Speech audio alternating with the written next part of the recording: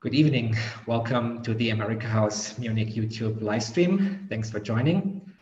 My name is Dominic. I'm the program director at amerikahaus Munich, and it is my colleague Joanna's and my pleasure to host tonight's event. Before we get started, let me briefly walk you through some organizational information. After the welcome remarks,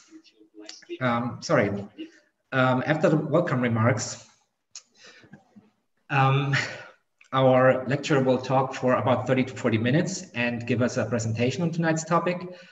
During or following the lecture, you are more than welcome to contribute and ask questions, either via the YouTube chat function, or in case you're just watching and do not have an account, no problem, you may ask your questions also via email. Please send your emails to program@amerikahaus.de, subject line question for choice. I'm repeating, that is program@amerikahaus.de, program with double M, amerikahaus, one word and written in German. You will also find the email address in your YouTube chat. We will then collect your questions and directly ask them. While we will be trying to ask most of your questions, we kindly ask for your understanding. If your specific question is not being asked, we'll try to finish in a timely manner, and thus limiting our questions is necessary. Thank you. But now it is my pleasure to introduce you to tonight's speaker, Joyce Marie Mashaben.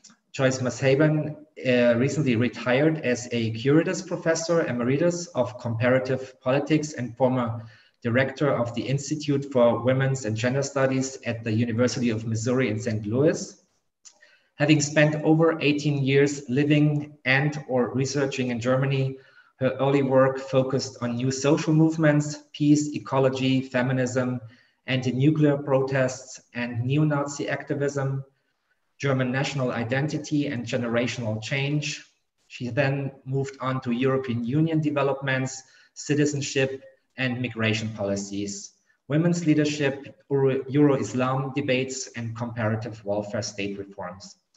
Her books and monographs include, only to name a few, From Post-War to Post-War Generations, Changing Attitudes Towards the National Question and NATO and the Federal Republic of Germany, Becoming Madam Chancellor, Angela Merkel and the Berlin Republic, which was published in 2017. And there is a manuscript in progress about the dialectical identity of Eastern Germans, assessing the impact of unification. Professor Mashaben has secured numerous international grants, including fellowships from the German Academic Exchange Service, the German Marshall Fund, the Fulbright Foundation, and the Alexander von Humboldt Foundation. She has served as a visiting scholar at the Chinese Academy for Social Sciences, at the GDR Academy for Social Sciences in East Germany. She served as a Ford Foundation Fellow and has enjoyed visiting professorships at Ohio State University, Berlin's Humboldt University, and at universities in Erfurt, Stuttgart, and Tübingen. She is also an adjunct professor at the Research Associate in the BMW Center for German and European Studies at Georgetown University in Washington, DC. And now, without further ado, we will focus on tonight's topic, making democracy work again. What's at stake in the 2020 US presidential election? Dear Joyce, welcome, and the floor is yours. Thank you, Dominic. First of all, for the kind invitation. Guten Abend allerseits, or Guten Tag meinerseits, if you're on this side of the Atlantic. It is a bit strange, and I am sure that some of you will find my presentation a bit harsh when it comes to the current occupant of the White House, Donald J. Trump. I would like to point out that I am a professor, that I have been researching these topics for a long time, and I really believe that hard times require hard facts. I may overwhelm you a bit with some of the statistics in my PowerPoint. I assure you there won't be a quiz right afterwards, but I want you to understand that I come to my conclusions based on my observation of the facts of the case, the data that I've been able to collect, and some of my life experiences regarding a few of these harsh topics. So thank you all for tuning in nonetheless. Now, back in January, when I first agreed to give a talk reflecting on the November 2020 elections, there were still 10 candidates participating in the Democratic presidential debates preceding the primary. Most of us could move about wherever we wanted. The economy was humming along. We had record low unemployment, and even crime rates were declining. I plan to focus on 4 topics that I thought would nonetheless dominate the presidential election campaign. Those topics were Trump's cruel and regressive immigration, asylum, and detention policies, climate change and youth mobilization, as you've seen in Europe, the Fridays for Future activities, Medicare for All versus Republican efforts to dismantle the Affordable Care Act in the United States, women's reproductive rights, which are being chipped away state by state en route to a major Supreme Court battle that's now being influenced by 2 religiously zealous Trump appointees. Well, since that time, the world has been turned upside down by a global pandemic, and my own country has been torn apart by righteous anger over police violence and structural racism. The last time we were this divided as a nation, we stood on the brink of a civil war that turned out to be the bloodiest and the deadliest war in our history, if we look at per capita deaths. For the last 3 or 4 months, most of us have been more or less locked up inside our homes. Our economies stand on the verge of another Great Depression, and fears of crime have been completely displaced by massive urban protest against the heinous police murder of George Floyd in what used to be known as Minnesota Nice, Minneapolis. About a month ago, I looked up the famous Lincoln-Douglas debates of 1858 involving the race for the Illinois Senate, during which time the Republican candidate, Abraham Lincoln, declared, quote, "A house divided against itself cannot stand." And he stated further, "This government cannot endure permanently, half slave and half free." His Democratic rival, Stephen Douglas, denounced Lincoln as a dangerous radical whose advocacy for racial equality and the abolition of slavery would disrupt and possibly destroy the Union. Now, Douglas won that state Senate election, but he so divided his own party that he lost the presidential race 2 years later, rendering Lincoln the 16th president of the United States in 1860. This is one of those rare occasions when it might be comforting to see history repeating itself, at least in terms of the electoral outcomes, but not, of course, in relation to the violent conflict between the blue and the gray states that followed, much less between the red and the blue states. The events of the last few months have not completely undermined or invalidated the campaign topics I had originally planned to address. But the corona pandemic has certainly turned some of them upside down and inside out in ways that no one could have anticipated.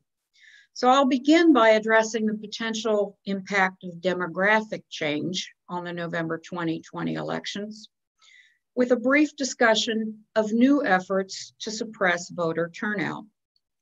I'll then discuss the negative, albeit glaring light that the corona pandemic has cast on the US healthcare system, or shall I say the lack thereof, in places where insurance options and acute care facilities are most needed. Next, I'll consider the extent to which other corona-related developments have ripped a very big bandage off a festering wound of structural racism in the United States. And then I'll conclude with a few thoughts on the state of democracy, hoping to leave time for discussion during which, if necessary, we can zoom in on the data. I'm now going to shift to my PowerPoint, and I wish you the best of luck in understanding all of the things that I have put into it.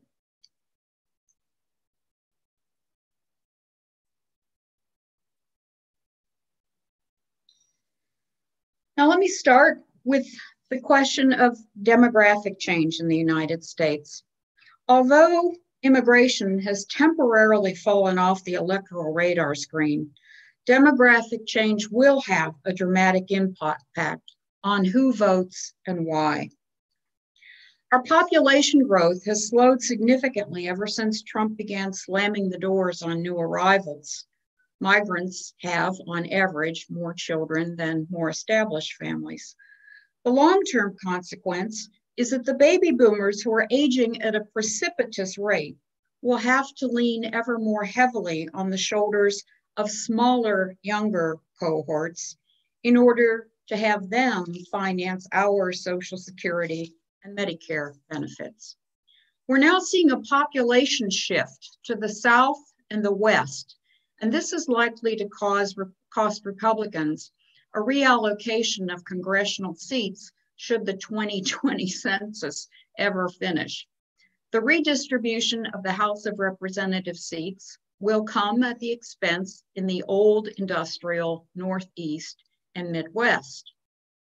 Whites now comprise only about 66% of the eligible voting population.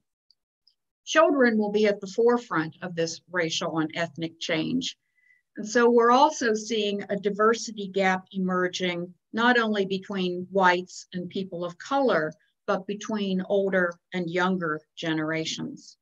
More than half of the US counties, over 550 of them, have lost at least 5% of their residents since 2010. The share of the population over the age of 65, which I must count myself, is increasing at the fastest possible rate. Now, the influx and the citizenship of the many people of color and ethnic minorities who were born on US soil has raised a number of issues regarding voting reform as well, electoral reform. The national debate over electoral reform has taken an unexpected turn, in part because of Corona. We are still stuck with a totally dysfunctional Electoral College that allowed two men who lost the popular vote to take the presidential oath during the short span of 20 years. But the COVID-19 epidemic might just make it possible for us to overcome a growing problem of voter suppression across the individual states. Now, this voter identification slide shows that some of these efforts have been in effect since dating all the way back to 2014. 35 states have laws requiring some form of identification at the polls as of December 2019. Now, that doesn't seem strange.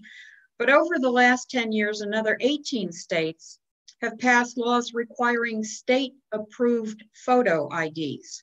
Now, this isn't a problem for those of us who are privileged enough to have a driver's license, because that already qualifies as a state document and it has our picture. The problem is for those who don't drive. First, they have to get themselves to state offices, where they're often required to supply proof of US birth. Again, we don't think of this because most of us were probably born in a hospital, but older rural residents may have been born at home and therefore don't have official birth certificates. Getting these state-approved IDs is also a burden for people with disabilities, nursing home residents, you can just imagine. Since 2016, the Supreme Court has rolled back rigorous monitoring requirements that were imposed on the southern states, especially after the 1965 Voting Rights Act. These states are supposed to provide preliminary ballots in case they question the IDs, but there are always problems at the polls, depending on personal prejudices of the poll workers themselves. Let's just quickly, I'll just put these up. I'm not going to read through them, but there have been many informal tactics used to suppress voters' attendance and participation in direct election. Not only the ID requirements, but lots of things going on at the local poll level. 5 states currently are conducting all elections entirely by mail: Colorado, Hawaii, Oregon, Washington, and Utah. California has announced that it will join them in November. Another 21 states have permitted mail-in ballots for smaller elections, things like school board contests. Now, I experienced the primaries here in Maryland, and they automatically mailed ballots to every registered voter in the state. You mark the ballot, you put it in a special pre-addressed envelope, you sign an affidavit on the outside, and then you either return it by mail or drop it off at a polling place by a given date. Although Trump himself votes by mail from Florida, he attacks all efforts to expand this right to all Americans, claiming erroneously that will induce massive fraud. Mail ballots, he said, are very dangerous for this country because of cheaters. They go collect them, end quote. Now, the irony is that voter fraud occurs in less than 0.04% of all the ballots submitted. And ironically, the biggest scandal to date took place in North Carolina in November 2018, where Republican campaign workers went door to door in poor neighborhoods collecting absentee ballots, promising to turn them in. That was totally illegal. If you have an absentee ballot, you must mail it or drop it off yourself. One district in North Carolina had to repeat the entire election. A representative poll from March 2020 suggested that 72% of the Americans, including 65% among Republicans, support a mail-in ballot option for November 3rd because of their fear of corona. 2/3 also want the elections to take place over a 2-week period to eliminate long lines at polls or to avoid excluding people who do shift work, can't get childcare, things along those lines. This spring, corona-induced lockdowns led the states of Ohio, Michigan, Delaware, Nevada, New Jersey, New York, North Dakota, and South Carolina to permit mail-in ballots for the primaries they postponed. Republican legislators in Wisconsin nevertheless obliged their voters to stand in line for hours outside of polling places. And what we see happening here is that they've shut down polling places, arguing they want to keep people safe. But these shutdowns are occurring in largely communities of color. One district, for example, in Georgia lately, had over 16,000 voters just for one polling place. Now, corona has also raised some eyebrows regarding the woeful state of American healthcare. More than 20 million US residents secured health insurance for the first time under the Affordable Care Act, also known as Obamacare. Black Americans, children, and small business owners were among the top beneficiaries, especially after 37 states expanded Medicaid to those right at or below, living at or below 138% of the federal poverty level. After Twitler took the oath of office in January 2016, Republicans tried 7 times to repeal and replace the Affordable Care Act, as they had promised during their campaigns. They failed to do so 7 times when they even enjoyed majority control of both the House and the Senate prior to November 2018. The midterm elections proved that all kinds of voters had learned to love Obamacare a lot more than they thought.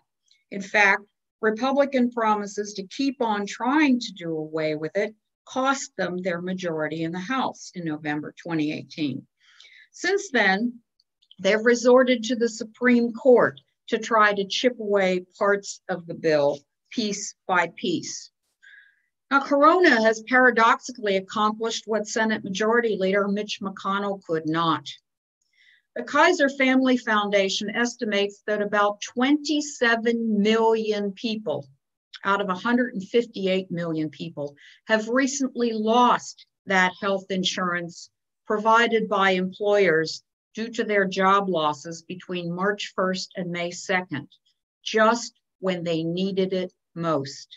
And this covers another 78 million in terms of people's dependents. 46% of the people who've lost their insurance coverage are located in California, Texas, Florida, New York, and North Carolina, the states hit hardest by corona. 43% of those lost their health insurance in the 13 states that did not expand Medicaid.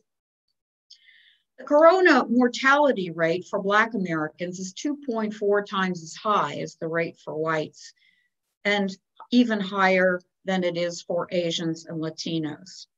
Paradoxically, 1.4 million healthcare workers lost their jobs, up from 42,000 reported in March. 135,000 of those were in hospitals that had eliminated elective surgeries, non-emergency treatment, which is what those hospitals were using to cover the cost of everyone else in the emergency rooms. Now, many places have experienced critical shortages of PPEs, the protective equipment, masks, ventilators, but our current president is exporting ventilators instead of sharing them with what he perceives to be democratic states like Michigan.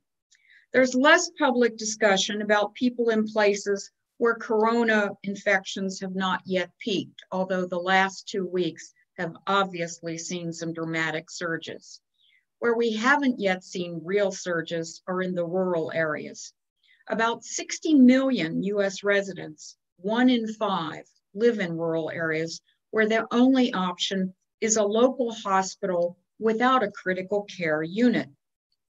179 rural counties have lost their critical care facilities between 2004 and 2014. 2019 was a record year for rural hospital closings, 18. Another 20 have closed already this year. 45.7% of all rural counties don't even have hospital-based OBGYN critical care services anymore. Now, I really want to say a few words about the dramatic conditions encountered on the reservations. The Navajo Nation is about the size of West Virginia, covers about 27,000 square miles, spread across Arizona, Utah, and New Mexico. It's home to approximately 175,000 people. There are only 2 hospitals available at all to the Navajo Nation, which have about 60 beds each, of which 8 are for critical care. By May 6th, the Navajo Nation had reported 2,654 confirmed corona cases and 85 deaths. Those numbers have skyrocketed since. The second hospital is one open to the general public, and it's the only one available for 100 miles. It terminated contracts for 14 of its operating room nurses, and then 30 of its other hospital employees tested positive for COVID-19.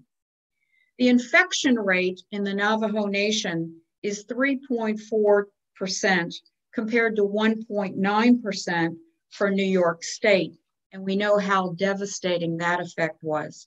As you can see, in states such as Arizona, New Mexico, or Wyoming, the death rates are completely, and the contagion rates are completely out of sync with their total share of the population. The good news, the only good news thus far, is that now all states are required to report coronavirus data based on race, ethnicity, age, and the sex of individuals who've tested positively.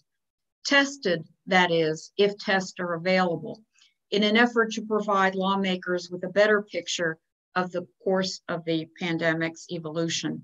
This, of course, ignores the millions of people who still have no access to tests in this country. Let me turn now to the economic impact of corona. As we see over the last 2 months, many states, the brown ones here, that had already begun to gradually open up are now moving towards heavier shutdowns all over again. This is not only going to hurt the small businesses that were just gearing up, it is going to wipe out a much larger number of those businesses. The Congressional Budget Office projects that this virus could cost the US economy $7.9 trillion over the next decade. That's just trying to fix things up. But as usual, the pain won't be shared equally. Many of us thought that Hurricane Katrina had taught us most of what we needed to know about the vicious grip of structural racism in American society. We saw these really tear-inducing photos of Black Americans who were stranded for days on bridges and highway overpasses, some of them in wheelchairs, due to a lack of preparation and, more importantly, emergency transportation. Untold numbers of elderly and disabled drowned in nursing homes and hospitals because they could not be evacuated.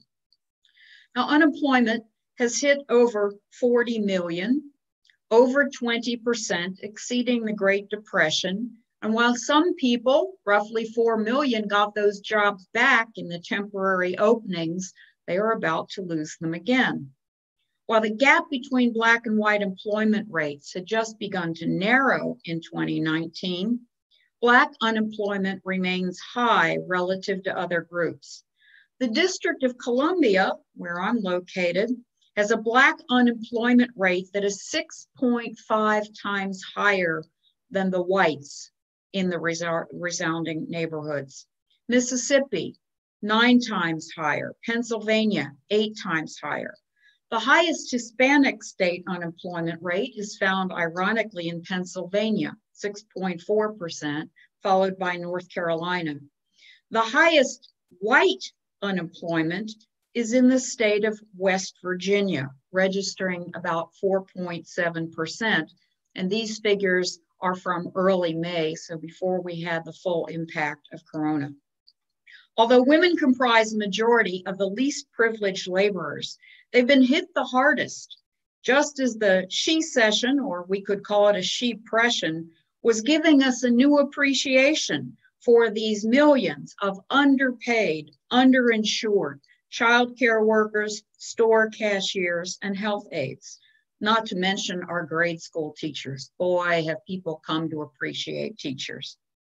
These are the ones facing the greatest risk. These are the people, the women, earning minimum wage. For many, the $600 per week supplement in unemployment benefits totaled more than their pay as full-time workers. Black and white gaps persist. We see the groups hardest hit by unemployment have been Black men, Black women, Hispanic men, and Hispanic women, or Latinx, as most of us prefer to call them now. The no eviction rule under the first care package passed by Congress is about to expire. Texas has already announced that it will no longer allow people to remain in their homes if they can't pay the rent for a second month in a row. Now, this is going to produce new waves of homelessness exactly at the point where we're all supposed to be hunkering down and adhering to social distancing. We know what kind of catastrophic developments have occurred in prisons, nursing homes, and homeless shelters already. Although we only spend 15 cents of our discretionary money on education, again, we're going to expect our children and grandchildren to pay off the massive deficits and debts, our exploding national debt of over $25 trillion. I'm not even sure how many zeros that one has. And yet we owe this debt not so much to Corona, but to the so-called Trump tax cuts. He increased defense spending. He has excessive Secret Service bills. And what better time for a trade war with China? Our precarious economic circumstances virtually guarantee that the most vulnerable groups in our society will soon witness even bigger cuts in social services than the ones we had already seen prior to the Corona epidemic after 2016. Now, I want to say a little bit, these are again some figures I'm just going to leave up there for a bit, but I also want to talk a little bit my personal experience in Ferguson, or in relation to Ferguson, since structural racism has now become a core element of this larger electoral debate.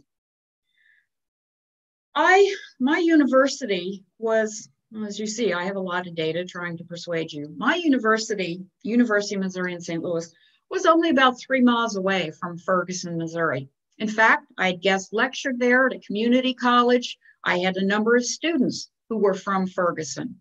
And so when the Michael Brown killing occurred, this thing, all the unrest that was taking place, it was happening practically in my backyard. Now, one of the interesting things I want to show you here is that there was a turnaround, a total shift in the racial ethnic composition of the population within almost a 10-year period. A neighborhood that had been 85% white in the 1980s suddenly went down to 45% white in the year 2000, dropping to 29% white by 2010. Whereas the Black population went from 14% to 67%. That is a phenomenal shift. And I can tell you why it's shifting. Because the state has cut whatever funding was available, but more importantly, our schools are financed by property taxes for the most part. And if you were born into a lousy neighborhood with low property values, then of course you get lousy schools, which exacerbates the lousy employment situation. So increasingly in the state of Missouri, we had people fleeing some of these neighborhoods where the public schools had deteriorated, we call it white flight, for the more white suburbs. And that left Ferguson with not a lot of disposable income. Just as importantly, what was happening in Ferguson, you see the deterioration or the gap in the quality of life. If you look at the gray circle, the life expectancy for Clayton, that was practically my backyard. In fact, my son went to school in Clayton for 4 years. So there's an 18-year life expectancy gap between Clayton and Ferguson. And this is a distance of less than 12 miles because I drove it every day from Clayton up towards Ferguson in order to teach at the University of Missouri, St. Louis. This is insane. How can we tolerate this kind of gap in a single city, in a single county, much less in the state, much less across a nation that we think of as united?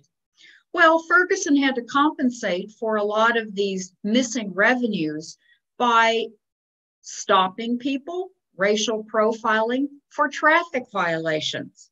And when people accumulated 2 or 3 tickets and couldn't pay, they would be fined additionally. And when they couldn't pay the fine, they'd be put into prison for a while. And Ferguson, like a number of other very small communities in Missouri, was using these traffic violations based on racial profiling to finance city government, one of 93 little metropolitan areas with its own mayor, with its own city council in the larger St. Louis County, St. Louis City area. Even though Blacks were targeted for these police stops, we see that in 1 of 3 cases, if white people were stopped, they were carrying something or doing something illegal, as opposed to only 1 in 5 for the Black community. So this is one of the things that then unleashed the violence that we saw.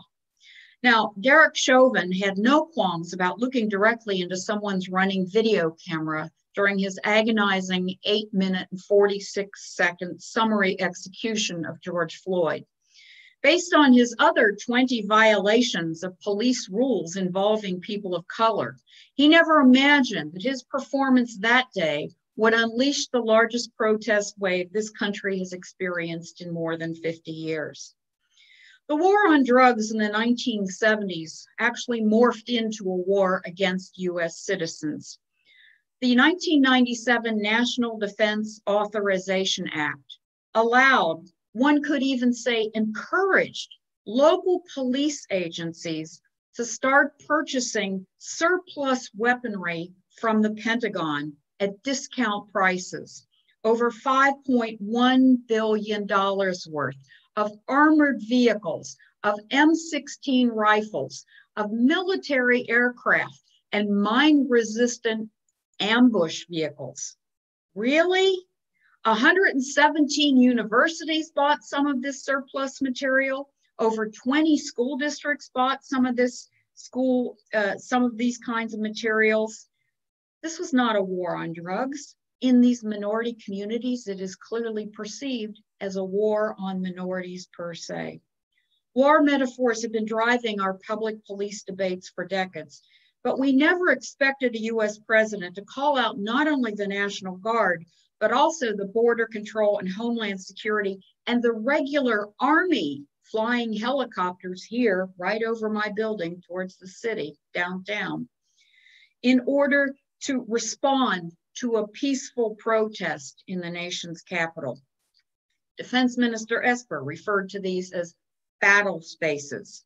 They used 5 different kinds of military and police forces, and these people had no name badges and no insignia that could be used to hold them accountable later on.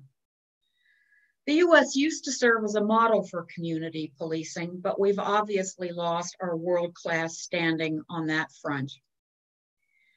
The first police violence reporting requirements were introduced by Obama in 2014.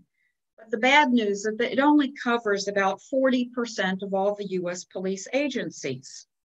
And many discrepancies exist in the standards criteria they use. On average, though, we can see from this graph, since 2013, on average, over 1,000 Black deaths have occurred per year based on police use of lethal force.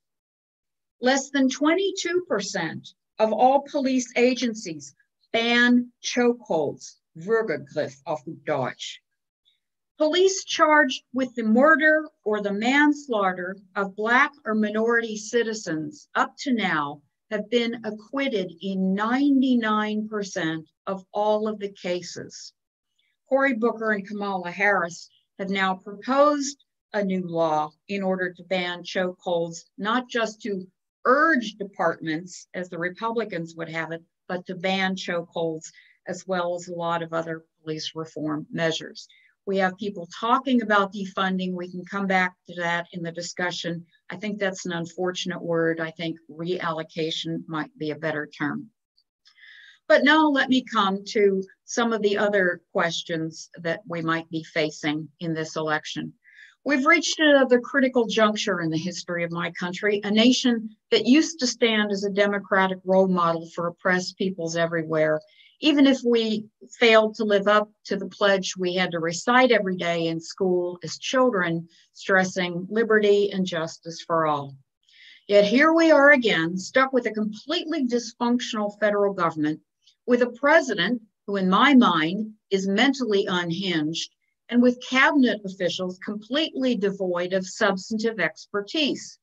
Indeed, many of Trump's self-serving interim appointments were rejected even by Senate Republicans during their initial advise and consent hearings. Now they're being accepted without a whimper the second or the third time around after Trump randomly fired and replaced others.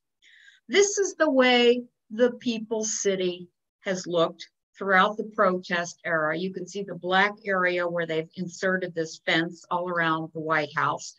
The strip leading up to 16th Street has now been declared Black Lives Matter Square. And people have kind of used this fence, as they did in China during the democracy protest, as a great wall, kind of democracy wall protest arena, which is why Trump then decided to have parts of the fence removed, because it was being used by these protesters to advertise their own causes. Our federal district and appellate courts are being packed with Trump supporters and ideologues, many of whom were actually labeled unqualified by the American Bar Association. That did not stop Mitch McConnell from calling the Senate into session at the height of the corona crisis, not to pass a fourth care package, but to give his personal friend a federal judgeship without the need for a 2/3 majority vote. Republicans George W. Bush, Mitt Romney, Colin Powell have now publicly announced that they will not vote to re-elect Trump. 5 retired generals have renounced Trump's various leadership failures. At least these executives have decided to take a stand against various trumpeted lies and conspiracies.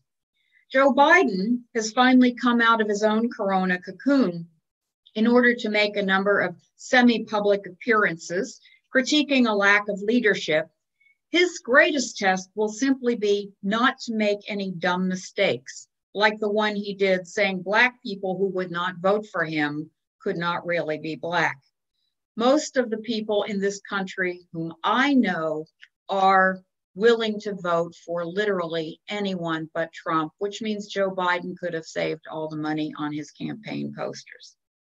Now, let us recall that Martin Luther King Jr., and this was a shocker for me to think about it, was assassinated 52 years ago, and he was only 37 at the time.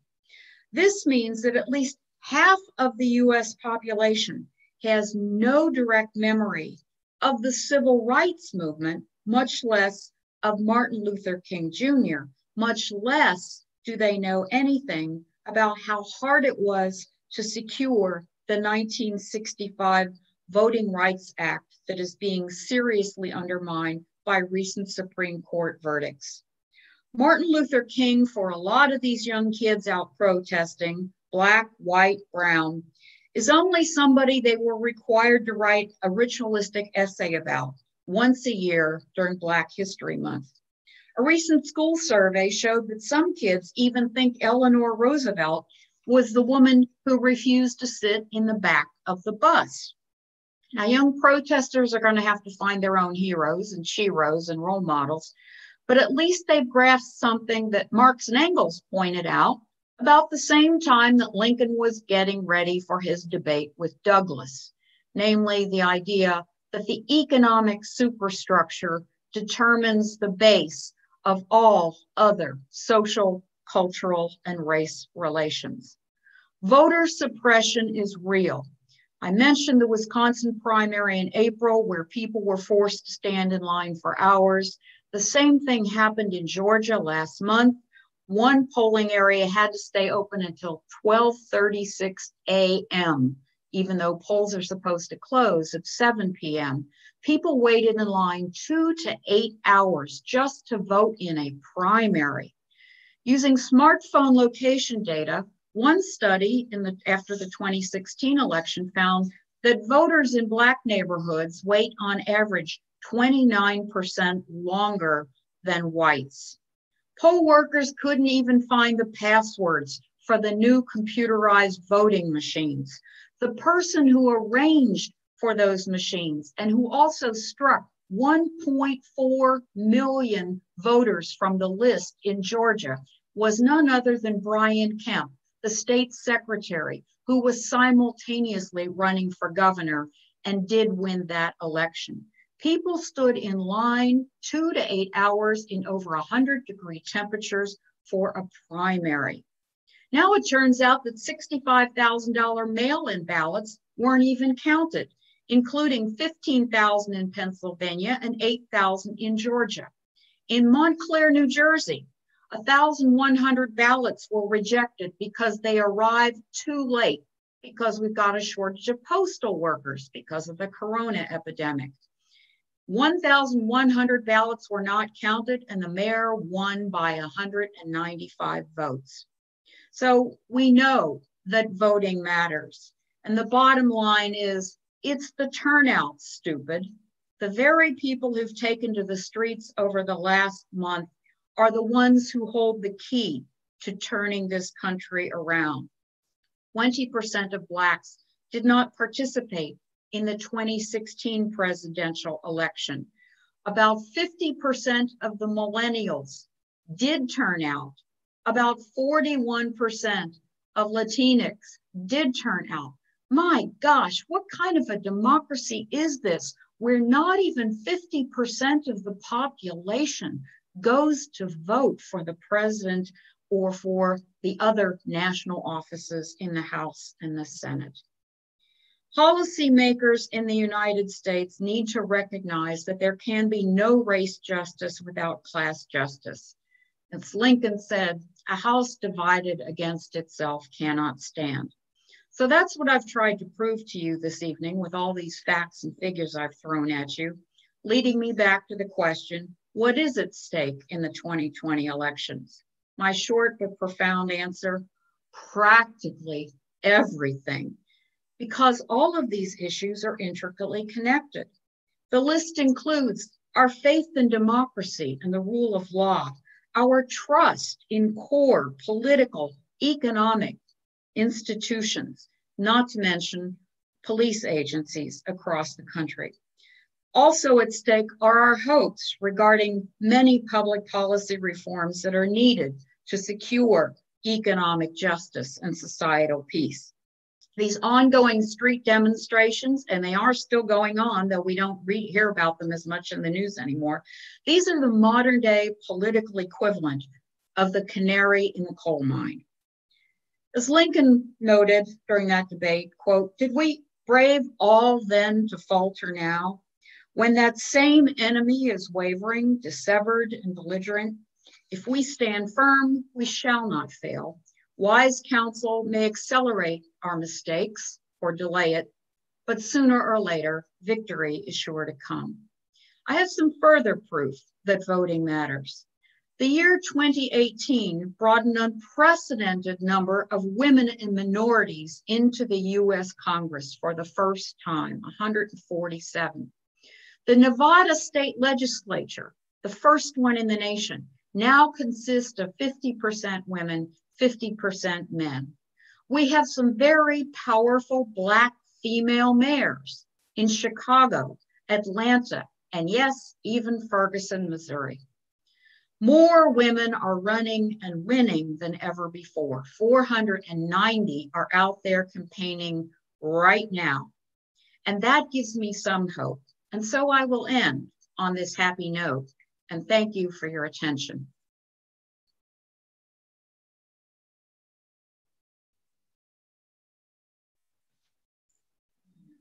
Stop the share. Thanks.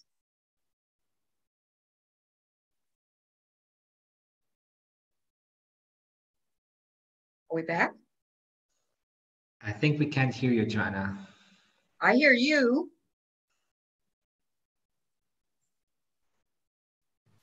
You hear me? Can you hear me now? Yes. I hear you. Yes. Do you hear me? I hear you. Okay. Sorry about that. I have some microphone issues. All right. Okay. Well, then once again, I wanted to thank you very much for your very lively and informative talk, Professor Musheben. You give us a lot of food for thought, and I think we have a lot we can discuss. And I just wanted to open the floor again to everybody who's on the YouTube chat. Feel free to send us your questions there, or to program with 2 M's at amerikahaus.de.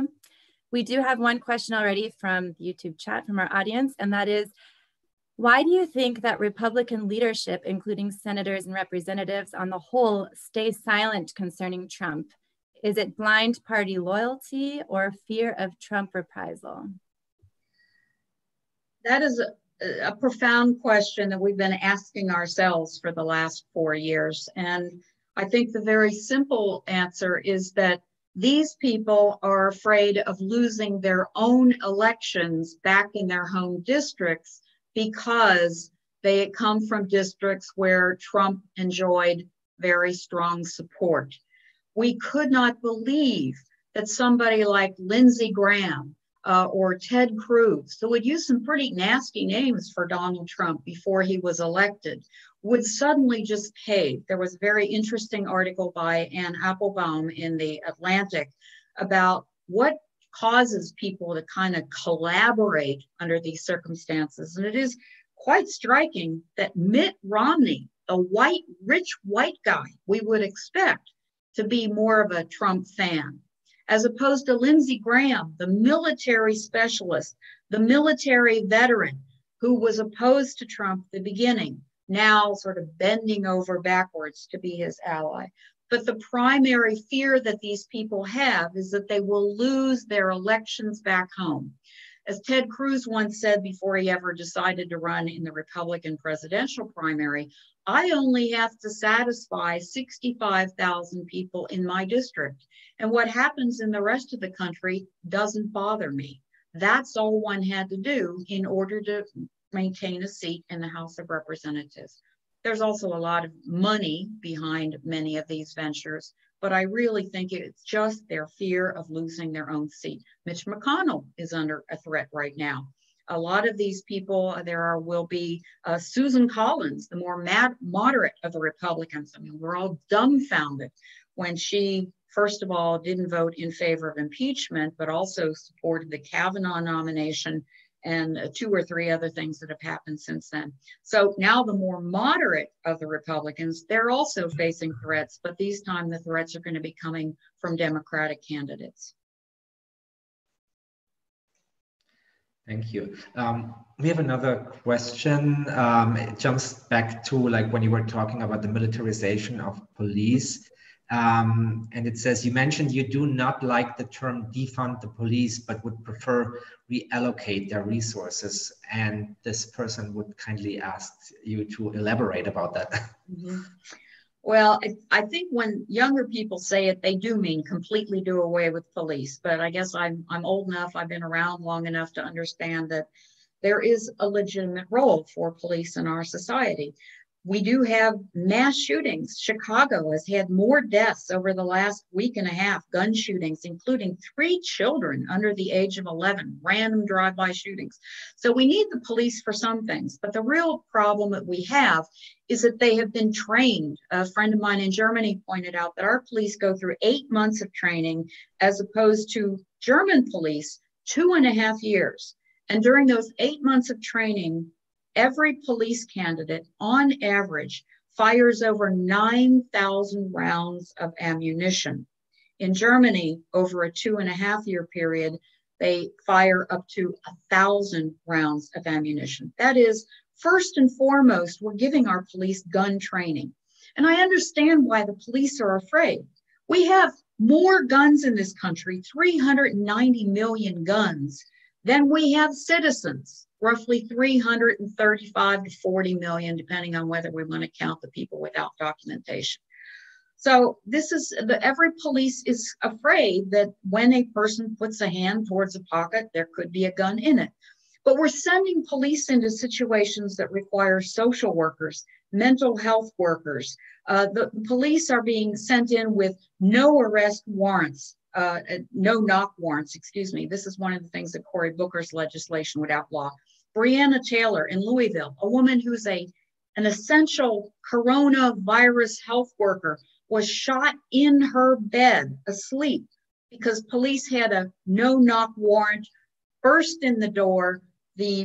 Her friend pulled a gun because he thought his house was being broken into, and the police just started randomly firing. Now, you don't even have to knock to burst into a person's house.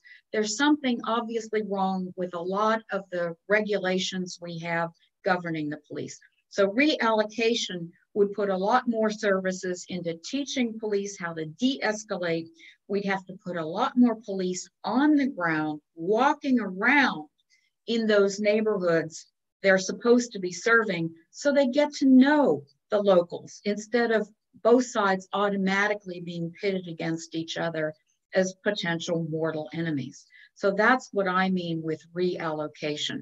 We would have to put more money into some of these police services, again, for the training, but we'd have to take some of the money out that we're using now to buy weapons and to give them all this weapons training in order to put it into some of these social service orientations. Thank you very much. You hear me now, right? Yes. I was having microphone issues. Great. Well, now that we're talking about police brutality, I might mix a couple of questions that we got from the audience. One was, why don't more Americans see these facts, and how come there are still Trump supporters left at all after all of this?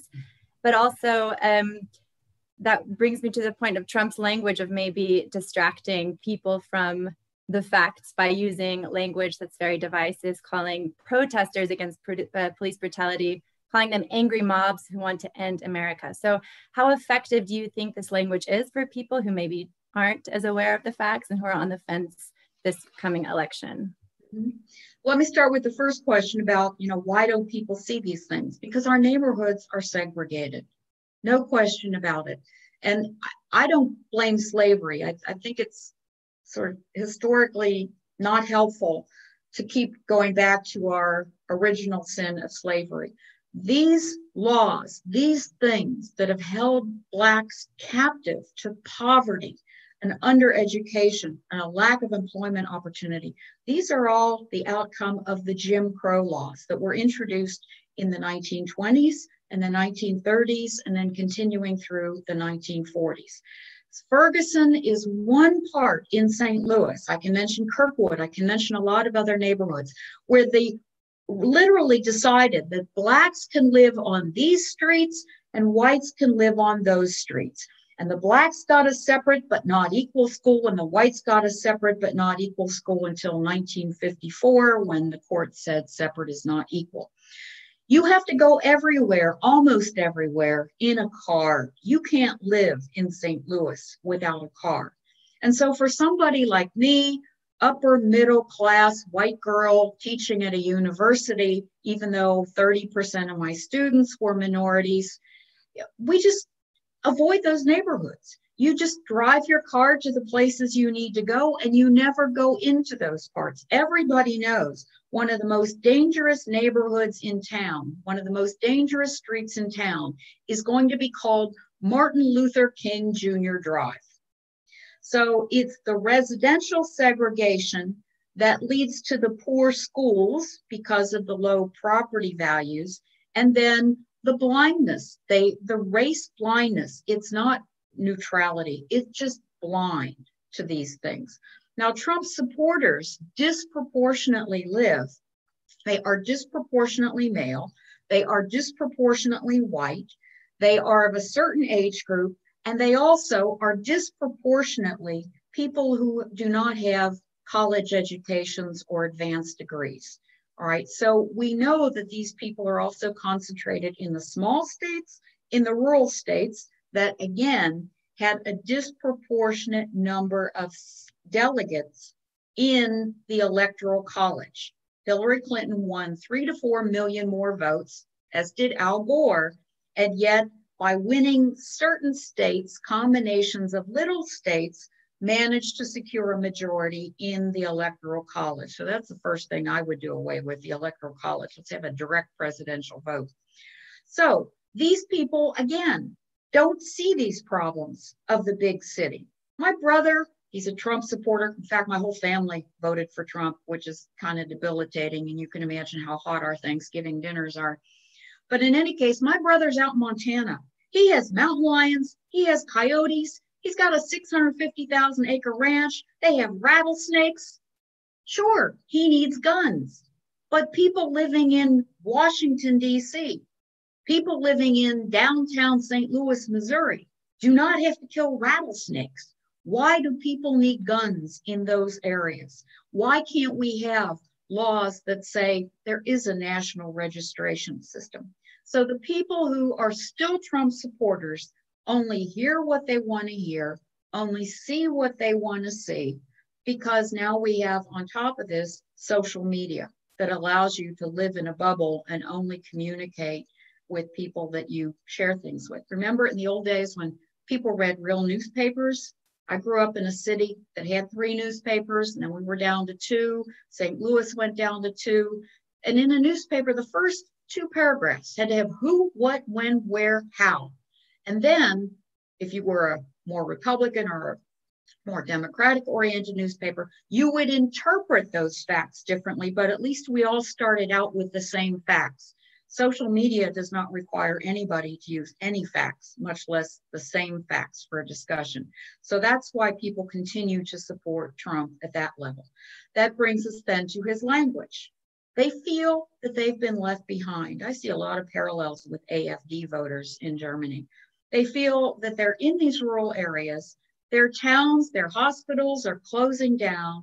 Their kids, they all wanted their kids to go to college. They went to college, but you know what? After you go to the university, You don't want to necessarily come home and be a farmer in Podunk, Iowa anymore, or in South Dakota, where it's got really extreme winters. And so their kids aren't coming home. They don't have grandchildren to play with. And they really feel, I think, oftentimes that too much of this life is changing too quickly and they're being left behind. So the more vicious and vehement and vociferous the rhetoric Trump uses, the more they feel like somebody is starting to understand their pain.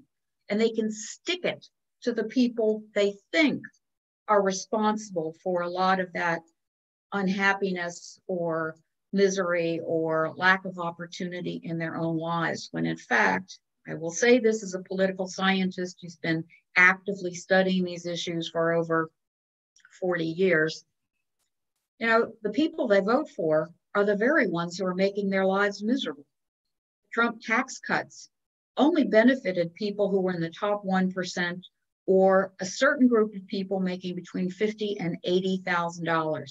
People making less than $50,000 a year, which is close to the median income, their taxes went up. Their taxes went up because when the income taxes went down, the state raised the taxes. They increased the sales taxes to compensate for the loss. My taxes went up over $16,000 because you can no longer write off all these expensive conference trips and things like that as a normal business expense. So they hear that their taxes were cut and they don't understand why they're not doing better. And then he uses this language, this scapegoating, and they think, yeah, they know who's causing the pain in their lives. And it's simply not true. Yeah, talking about scapegoating, we have another question that we received via email. Given the president's current intent to focus on his re-election by increasingly attacking the Democrats' leadership rather than acknowledging the severity of the coronavirus and taking leadership of efforts to control its impact, what do you believe will be the key core policy issues in this election? Well, as I tried to indicate, I find it very hard to separate these issues from each other. That Corona has had an impact on the economy. It's had an impact on health insurance or the lack thereof for the people right when they need it the most. It is going to affect small businesses in extraordinary ways. It's even going to start affecting our trade relationships if each country feels like now they need to start producing a lot more of their own stuff in case of a crisis such as this.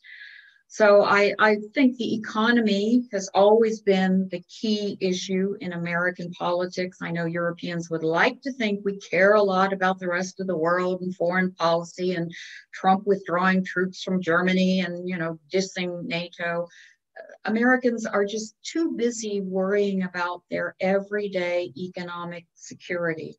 We don't have a generous welfare state. We have what I call an ill-fare state. You have to lose everything before you can qualify, even for something like Medicaid, which those states refuse to expand. They would have gotten subsidies from the federal government, and even there, they wouldn't do it. Food stamps, the SNAP program, all these have been cut in the last 2 years. And so we have people lining up at food pantries, and the food pantries and the churches and the charities are simply overwhelmed. So the fact, if a lot of these people are not reemployed by November, and I sincerely doubt that they will be, that will be a turning point for many of these so-called independents who are people who don't read very much about politics. Otherwise, I don't see how they could not have made up their mind one way or another.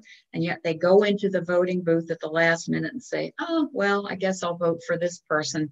While the rest of us who have looked into the facts, you know, we just stand there hopelessly and knowing that this is the way the institutions were established. So obviously, economic issues are going to feature here large. And if this surge in the corona continues, then the healthcare issue is going to loom ever larger. I think right now it's already a very hot topic, in part because people have lost their health insurance in the states where they are most affected right now by the corona epidemic. Thank you very much. So in the case that Trump does lose the election and Biden wins, we have a person from the audience interested in what that might look like. And if you see a Sino-American relations returning to the pre-Trump era if Biden wins the presidency. No, those are two very, very different kinds of questions. Let me go with the Sino one first. Things will change. Things will need a long time to go back to normal. Certainly Xi Jinping is not your standard Chinese ruler, or not the kind of Chinese ruler we had all sort of become comfortable with over the last 30 years. So he's got an agenda, a dictatorial agenda of his own, as does Putin, as does Erdogan, as does Orban.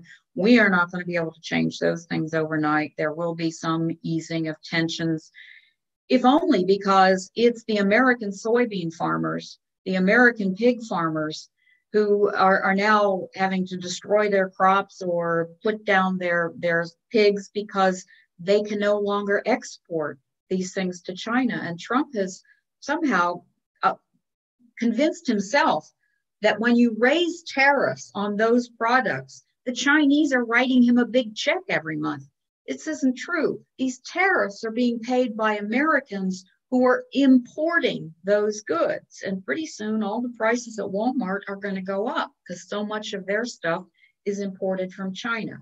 So there will be some easing there, but please don't expect it to go back to being all Friede, Freude, Eierkuchen anytime soon. In terms of Biden, I can tell you, I've been through a lot of elections where I've done nothing but hold my nose and vote for the lesser of the two evils. And I'm kind of feeling that way this year again. We can't do any better than to pick two old white men to run for the presidency of the United States. A lot, of course, will depend on Biden's choice of a vice presidential candidate, but that will only bring out some of the undecided or otherwise very skeptical and inclined to boycott millennials. That will, I think, affect the voting behavior of those younger citizens.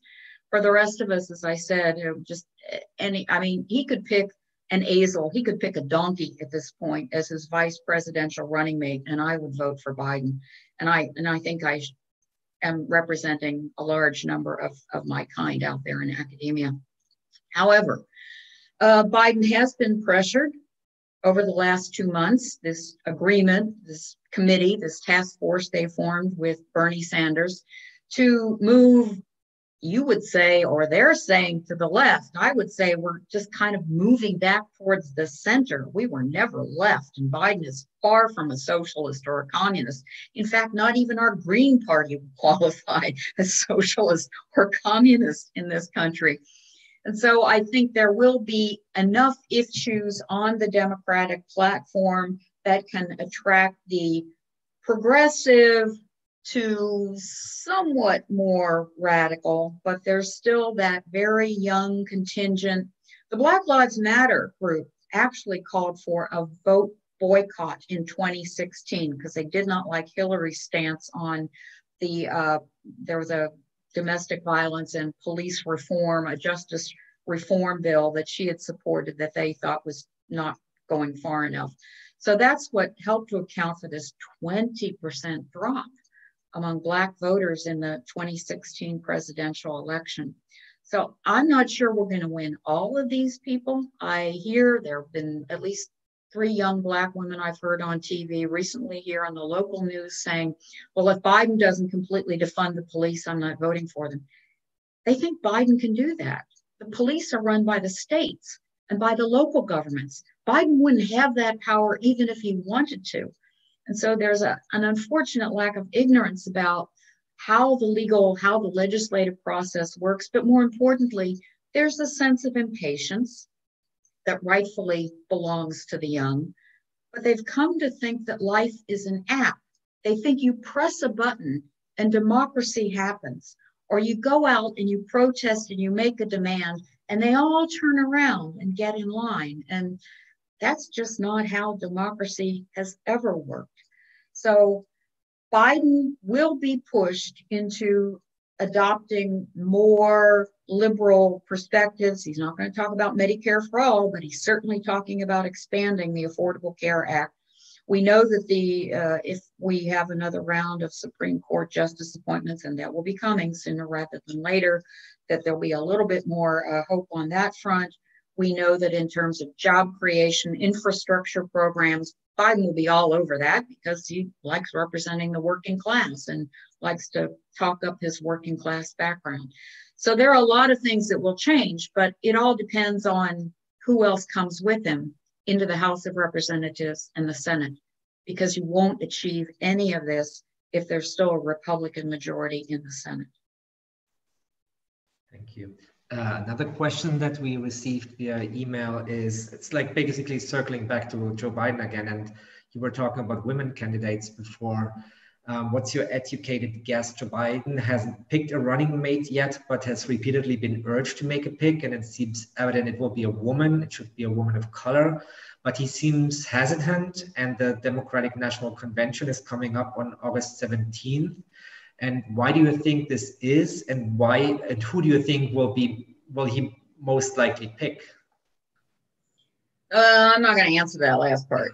I am not an American government specialist. I write about East German identity. I write about the European Union. I write about von der Leyen. I write about Angela Merkel. So I am giving you the benefit of my expertise as a comparativist, because I've always had to include the United States in my sample of countries. Biden probably has not made a definitive decision, because there's a tremendous amount of vetting that these people will have to go through to make sure that they never smoked a joint in public, to make sure they never, called their mom a bad name and things like this, just because all this stuff can be played up in social media. So there will be grounds for conspiracy theory about who was born in the United States and who wasn't born in the United States. He's probably got it down to about 3 people by now, but we aren't going to hear this right away, because obviously they want the newsworthy bump that you get out of making these kinds of announcements. They know that people will then start paying attention to the Biden candidacy a little bit more intensely as we move towards August, and certainly then August, September.